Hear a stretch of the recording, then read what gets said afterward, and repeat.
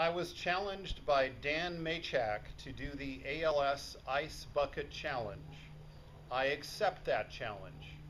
This is for Kirk. I'm going to send this challenge on to two people who knew Kirk, Ken Koziel and Kendall West. And I'm also going to try to extend it overseas to a friend I've never actually met, Miss Annalisa Christensen in Ticehurst, East Sussex, Great Britain. You have been challenged.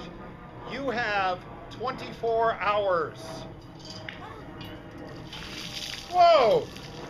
Whoa, that's cold. Woo!